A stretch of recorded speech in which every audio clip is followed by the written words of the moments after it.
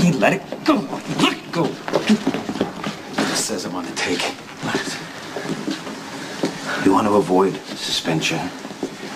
You bring me proof that Rachel Adair was murdered by Sonny Corinthos.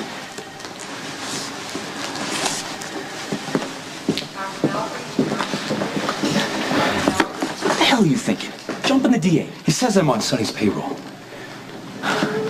You just gave Durrant the leverage that he wanted. Okay, you know what? It's about that crack he made about my money problems. So what? Yeah. No one joins the force to get rich. Yeah, most cops aren't letting their fiancés pay their medical bills by having another man's baby either.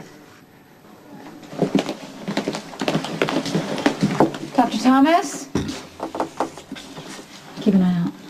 How about you keep an eye out? No, Jason, quicker, please. There we go.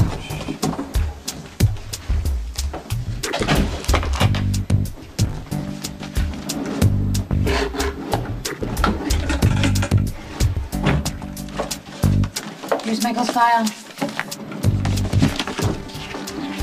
Anything interesting? No, I mean, it's a bunch of handwritten notes. Nothing new. AJ is mentioned here, but... Oh, here's Michael's biological file. Here's my file. On his desk?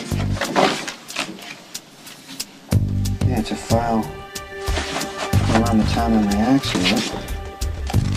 All my charts and test results. Is there anything in there? Okay, Monica said the second crisis happened January 17th, right? Yeah.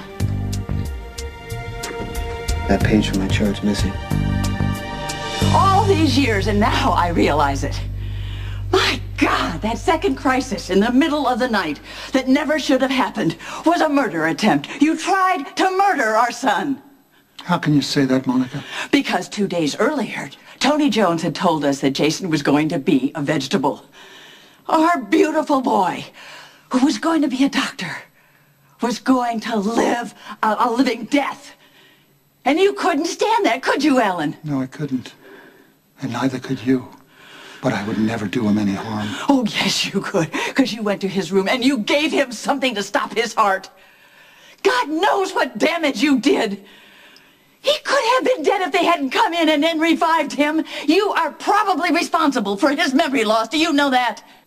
I didn't try to kill Jason, Monica. What? What are you talking about? I saved his life. What? On that night, I went up to Jason's room, and I was just going to sit with him for a few minutes. And the machine's alarms went off. And I revived him before the ICU staff even got there. My God, why didn't you tell me this? Because I hesitated for a moment and thought to myself, maybe Jason would be better off dead than alive. And I was so ashamed for that moment that I hesitated. I could never bring myself to tell you. But I assure you, Monica, it was me who saved our son's life.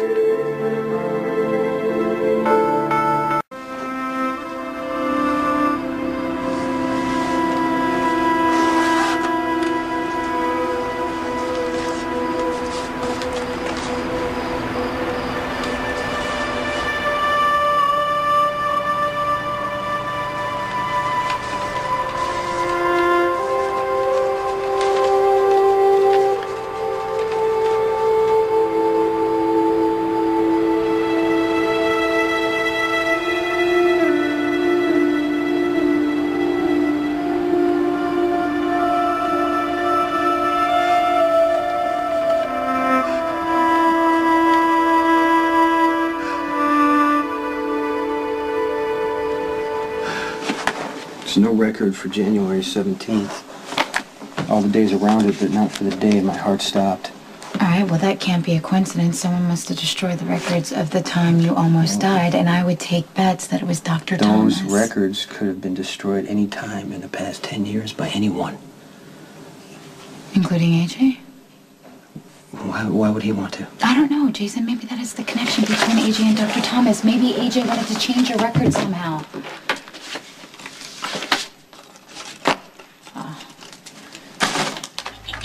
What?